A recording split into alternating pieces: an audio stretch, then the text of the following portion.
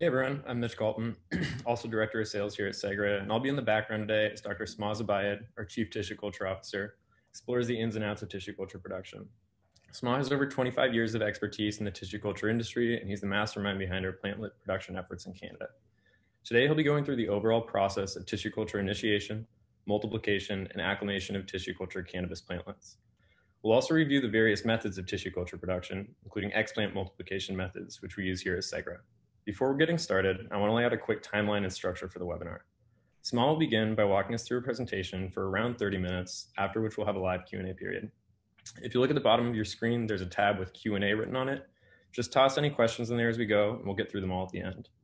We'll also be circulating a recorded copy of Sma's presentation following the webinar, so don't worry if you miss any details along the way.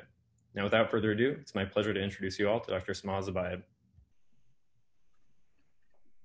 Thank you, Mitch and Kirsten, to introduce Segra and myself. And thank you, everybody, to attending this webinar. The first slide, I want to start with some of the R&D work at Segra we are conducting currently, and we did since we started in these facilities. We have a joint project on with the Simon Fraser University at British Columbia to conduct the automate our process and systems. Also, we have a agronomy collaborative work with UBC with a MyTech research project. So we are conducting various research to improve our tissue culture as well as collecting data for our agronomy, and also to improve the process by automating a lot of systems during the process of tissue culture.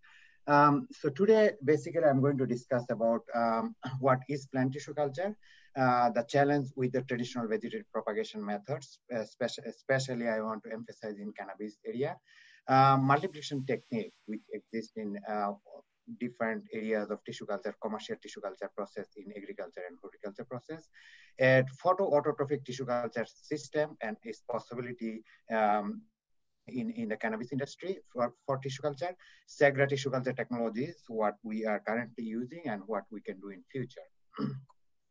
Let's start with plant tissue culture. What is plant tissue culture? It's actually a vegetative plant propagation method where rather than using the greenhouse or outer environment, we actually use this under a controlled sterile environment, which is with artificial nutrients and growth regulator. We control the growth and the production ability of the plants, so that we emphasize them to produce or multiply as we require, rather than growing the plants the bigger sizes. So the plants are normally always true to type. They are pathogen free, disease free, and tissue culture is the only possible way of vegetative propagation where you can actually scale up the process. So if you require thousands or millions of plants through vegetative propagation, this is the only way you can do.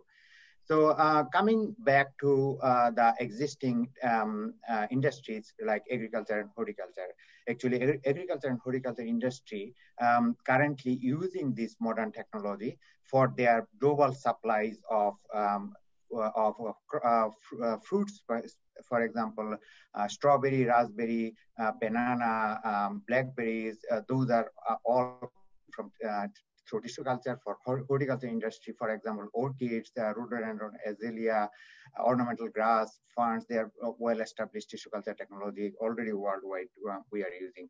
However, in the cannabis industry, I'm going to explain next two slides. We are far behind still in the adopting this technology, but we are almost there. Let's go back and see what how the cannabis industry propagating to for their own demand. So current method is mostly using by cuttings. That's the vegetative propagation, where almost 10% of their production facility occupied by the mother stock plants, where you require to grow the plants. And then take the cuttings out of this. So when the clones go to the high humid condition in a chamber where you induce the roots formation, and eventually those rooted transplanted move to the production facility to further growing and to the production. So this is the current method of production. I'm going to explain what is the issues on these techniques. But before going there, let's discuss this part first. What is happening when you grow a mother plants in a high humid condition? So there is always the possibility of a bacteria or fungal spores then that landed on the plant's surface and then can cause, some of these are pathogenic, then can cause disease and things. These bacteria or the fungal spores can carry it on to the next step for when we produce the clones, and then when they rooted, and then some of these have to move to the main production facilities where and then with this humid environment and really good for these kind of microbes to multiply, and then as a result we got the crop loss. It's very common in current cannabis industries. We have seen number of facilities has been shut down and due to crop losses. Other issues is the scaling up. Let's go back. I'm going to the example, giving the example in California. California is one of the largest cannabis production states in US, and compared with Canada, it's almost the same size. So if we discuss how the cannabis industry started in California, it's go back to like 2005, the left side picture showing that time the regulation was number of plants you are allowed to grow. So each grower allowed only 100 of plants.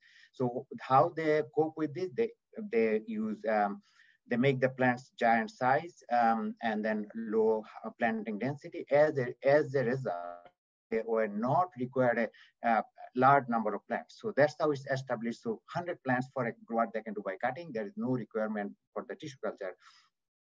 However, the regulation has been changed last 10, 15 years.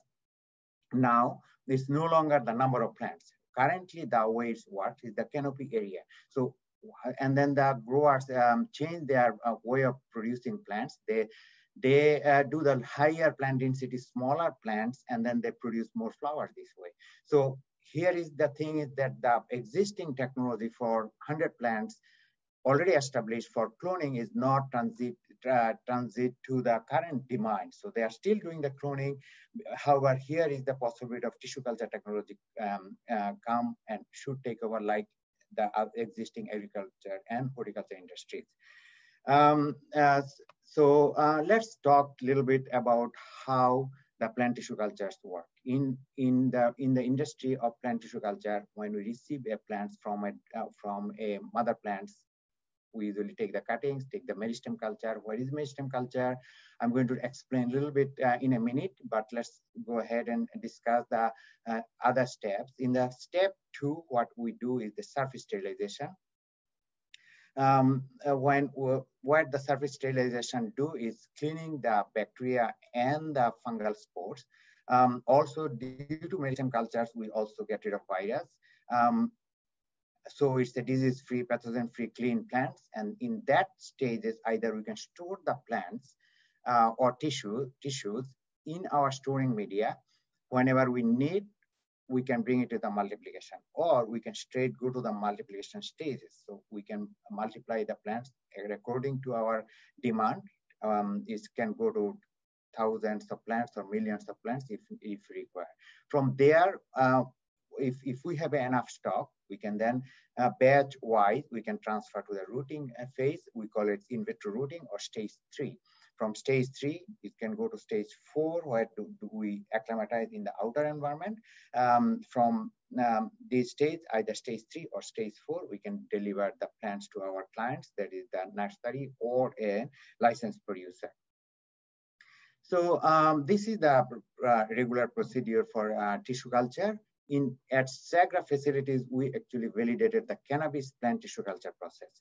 What we do when we receive a plant for our clients, we initiate those. Once the plants arrive in our facility, immediately we do the DNA fingerprinting in our facility. We store that DNA fingerprint in our library. When the initiation done, we transfer. So initiation again is I'm explaining is cleaning the plants or get rid of all bacteria, virus, or fungus. And so with clean plants, and then they have go through some changes, physiological changes, and they change to the multiplication phase. We call it stage 2. In the stage 2, they multiply once we require the amount of stock established. For example, if a client require, say, 10,000 plants monthly, so what we need just 3,000 plants to stock. So one transfer, they can be 9,000, another transfer, they can be 27,000. So we keep the 3,000 stock, rest of the plants go to the stage 3. That's, we call it rooting. From rooting is required 3 to 4 weeks. When the plants are rooted, either we can ship it by stage 3 phases, or you can transfer to the stage 4, and plants can ship to the clients as a stage 4 status. So before sending to our clients, we also do the DNA fingerprinting, either it's stage 3 or stage 4.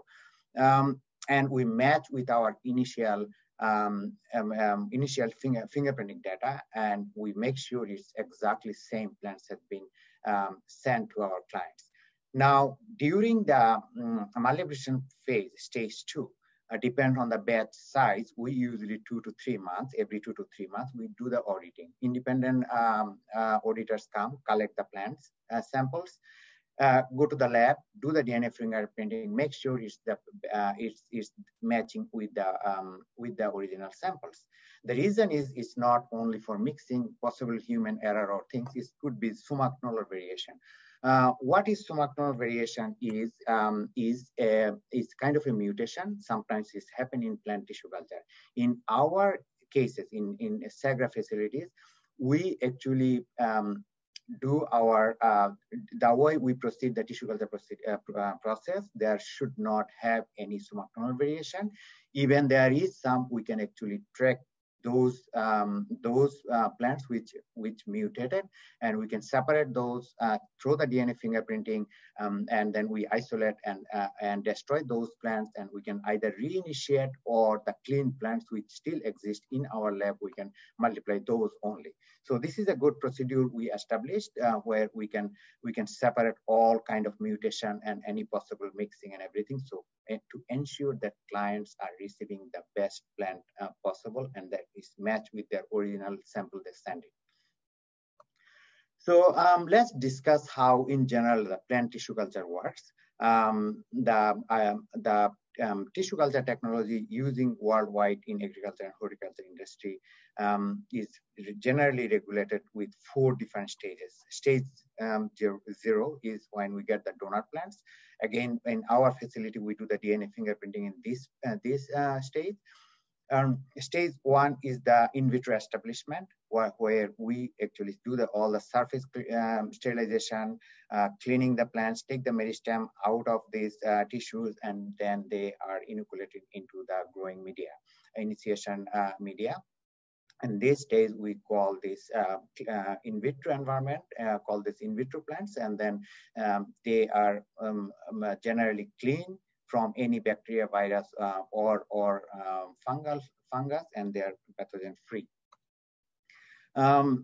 Next step is the stage 2, where is multiplication. Again, as I explained before, they are multiplying here either stage 2 times 2, 3, 4, 5, up to 20, or anything. Some grasses we saw is 20 time multiplication. We saw on horticulture industry, some fruits can produce 15 to 20 times multiplication in a month.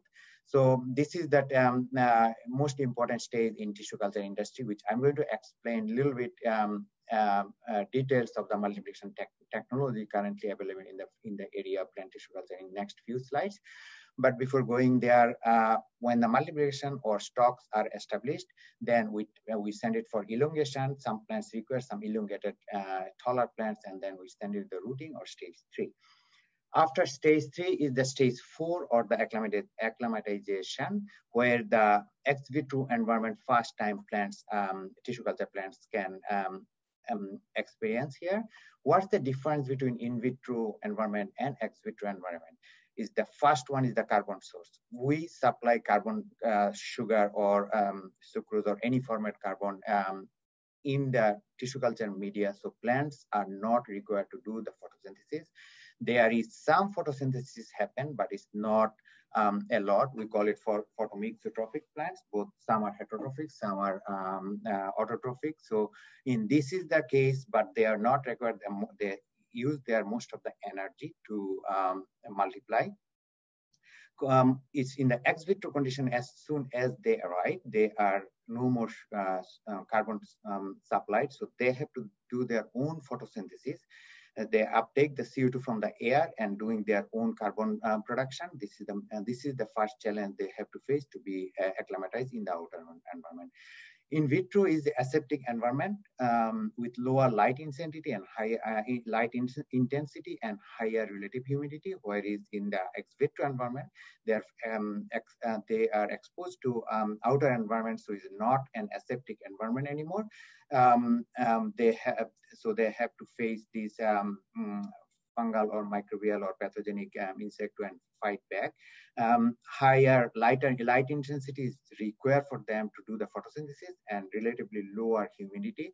There's the ambient humidity. So this is the environment they need to acclimatize in this stage, and from there they go to the production facility. So let's discuss some of these technique currently developed in the area of plant tissue culture. So number one is somatic embryogenesis. Number two is artificial embryos.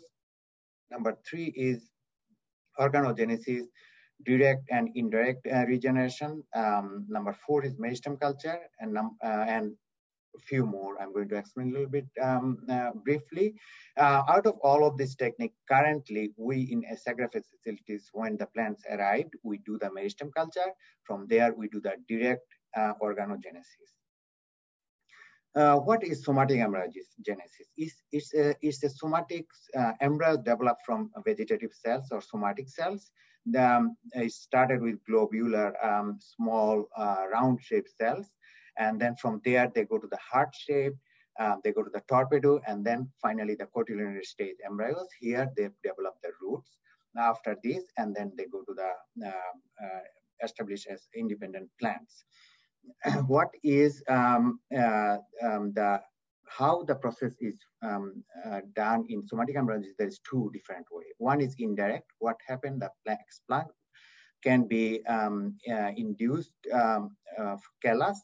From the callus, they produce each of the cell can produce an embryo. From there, they can develop the cotyledonary stage embryos, and then finally the independent plants. It could be direct embryogenesis. The leaf explant or any other like stem cuttings or cotyledonary part or the root part can directly produce embryos. So from the edge of the cuttings, they usually produce embryos. So one of the example I can give you here, this is on Echinacea. The leaf disc produce embryos from the edges. Those are in the next picture is showing this elongated and eventually produce the roots. So this is the example of root somatic embryogenesis, direct regeneration. Number two is the artificial embryo. It's a really interesting technique. What is actually basically a somatic embryo. In the upper right corner picture, you can see it's covered with a synthetic seed coat. Filled with endosperm, that is artificial endosperm, which reserve food material is actually basically there. These reserve food materials give the longevity for the shelf life for the embryos to survive when they go out of in the field, and then or in the plug or anywhere they can germinate. The real somatic embryo is sitting in the middle. That's the real plants. So eventually they germinate like regular seeds. These can be, the idea of this technology is developed. They can directly sow in the field. There is some limitation still exist, and more research required to fully commercialize this technology. So next is organogenesis. There is this is what I'm giving you is non-meristematic. What happened in explant, like a leaf, which is not a meristematic tissue, can or in any other explant can produce indirectly plantlets. For example, they can produce callus. From the callus, they regenerate and produce plantlets. Or the right side, we are showing that each explant directly can produce shootlets, and then from the shootlets, they are become independent plants. So two different ways they can produce. If we can produce the callus or the shootlets from a meristematic tissue, we call it organogenesis through meristematic tissues. Meristematic tissues, those are generally called as virus-free. Here is some example, the explant, which is produce multiple shoots, either from a leaf disc or stems or roots or anything they are developing. Even root develop, shoot develop. These are the organogenesis. This is the direct organogenesis. Where you can multiply the plants as soon as you receive the cuttings, you can multiply and produce more plants. This is a technique where you can do each plant's coming. You take a nodal cutting and then sterile everything, and you do the cuttings out of cuttings rather than multiplying in the bunches. So you can actually multiply from 1 shoot to 6, 6 to 36. That's how you can keep multiplying. This is one of the technique commercially using in blueberry industry. Millions of blueberry in lower mainland in British Columbia produced through this technology. However, one thing I just want to mention that we said it non-meristematic, but if your first plants come through the meristematic tissue, then it could be virus-free again. A lot of cases to cut down the waiting time 6 to 12 months, people just start the cuttings and then multiplying, which is not recommended in my view. This is also a callus production through liquid culture, where you can produce the callus through the liquid suspension culture, produce the solid callus culture, and then you can regenerate the plants. This is another type of organogenesis. So the drawback back of this indirect regeneration is there is always, when you go through the callus production, there is always a possibility of mutation. That's why we usually avoid this kind of regeneration procedure in our facility, especially for cannabis industry. So let's explain what is meristem culture. We discussed quite a few times about this technique. What is meristem is the upper layer of the plant's cells, like tissues, where they are not connected with the vascular system, like xylem or phloem, that's not connected. So these very dome-shaped, very upper layer of the tissues, the cells, their cell division is faster than the virus. As you know, the virus require a host plant to do their multiplication or the reproduction. However, in this region, the cell division is faster than virus can cope. So that's why this region is always virus-free.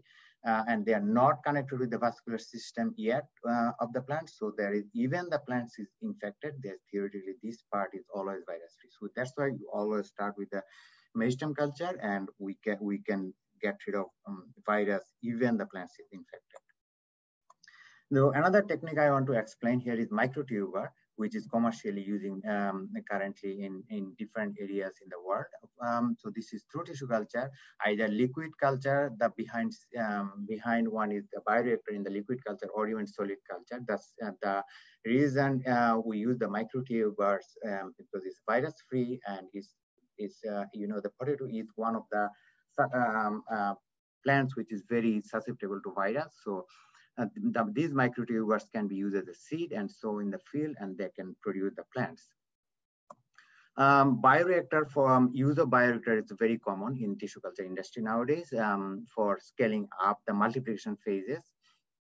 Different types of bioreactor has been used and currently used in the field of tissue culture. Temporary immersion bioreactor is very common and very popular. This is another example of commercialization of temporary bioreactor bamboo tissue culture production. About 1,000 plants in each of this container we can produce. Next one is the photoautotrophic tissue culture.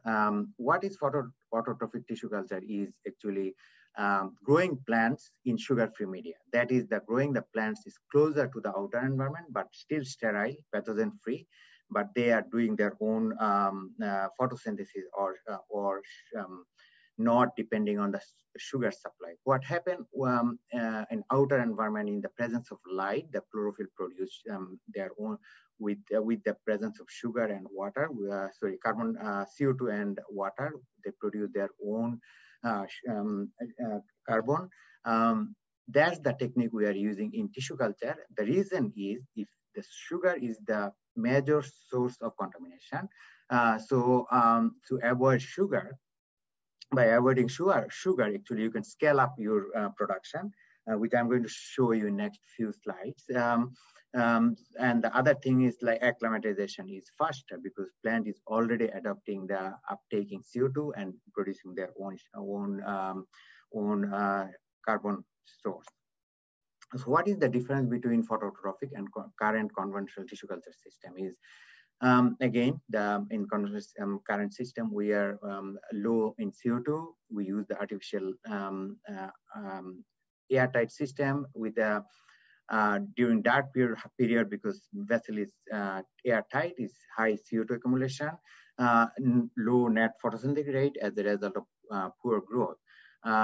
And the media has the sugar, so microbial contamination, there is a possibility. As a result, acclimatization generally have an issue. Where is the photoautotrophic system, we enrich the CO2. And then we don't add any sugar in the media. So plants are forced to develop their own carbon. So they are actually practicing their own natural way of producing the carbon. So then we reduce the humidity also, and we got a functional stomata. As a result, we get higher growth and higher survival in outer environment. So by how we can enrich the CO2 in the smaller scale, we can use the filter membrane and enrich the room with CO2, higher CO2, 1,000 to 2,000 ppm. And then we can enrich this, enrich the CO2 in the head space of the culture vessel, and plant can uptake the CO2 from there. For example of photoautotrophic tissue culture for large scale, this is an eucalyptus plants. One vessel can have about 500 plants because chance of contamination is less. So we can actually produce the larger scale, even further larger scale in that tissue culture with the emphasis with these all the criteria they require for tissue culture, such as pathogen-free plants production, but they can do their own carbon. We can scale up the system, we produce more plants and faster acclimatization. Even further larger scale in a aseptic condition, these plants can be grown in a under autotrophic condition. And coming back to now Segra, where we are using this photoautotrophic tissue culture, we developed a technique.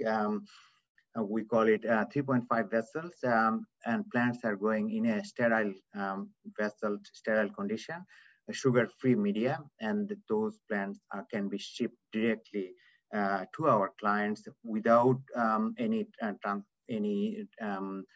washing the roots or anything. We just transfer those plants, send these plants to our client with the box. So we call it microplug. The left side you can see, we use this for domestic shipping. So plants are grown and shipped in the same box without any human touch. And the vessel is designed to resist any shipping damage, to resist any kind of damage in these cases. Also for international shipping, as we cannot ship like this, we also have this stage 3 system established. So either way, we can supply to our clients. Again, this is the methods we are using in our facilities for tissue culture. There is a lot of research and development required for cannabis industry doing tissue culture. We are using organogenesis, one of the technique, but there is a lot of different technology we can emphasize. And in future, in the cannabis industry, will require tissue culture, and tissue culture will be the major role play in this industry very soon.